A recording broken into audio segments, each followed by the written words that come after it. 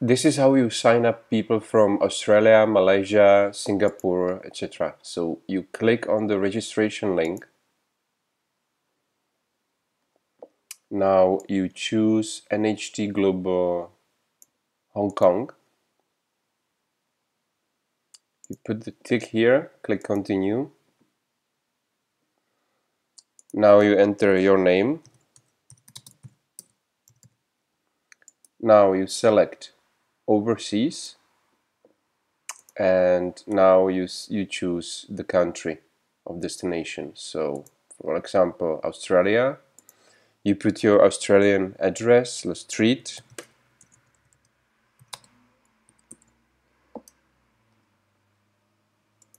If you have more lines of the address, you put it here. Then the postal code, of course, the city. You can put Australia here. You put your phone number in Australia. You enter your email.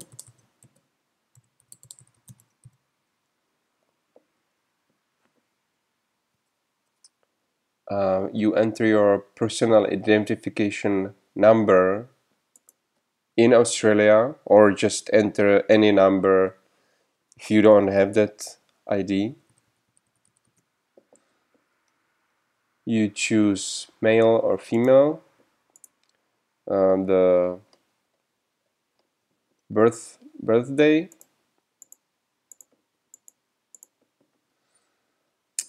Now you enter your back office password, so something you can easily remember.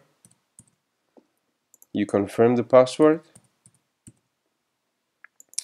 Now you enter your personal website, so there is already http www.nhtglobal.com, so you only put the part behind the slash. So for example, your name underscore surname, or it could be a nickname, or name 1234, or name year of your birth, or something unique. So if you can click continue, and it will tell you that the website already exists, you just have to change the number or change it slightly or do something which probably is not already in the system, because there is a million distributors already, so even a lot of nicknames is already in the system. Then you click continue. Now you have to select overseas again and Australia again, and you have to enter the phone number for the shipping company, so they can pick you, they can call you anytime when they will try to deliver the package. So enter the number here. You click continue. Now you select the products you want to buy. So for example, Skindulgence, 10 pieces, Noni 10, Cluster 10, Fiber Rich 10. So you have already 1000 BV, which will give you a gold discount. If you have 90 BV, you will be bronze. If you do 250 BV, you will be silver.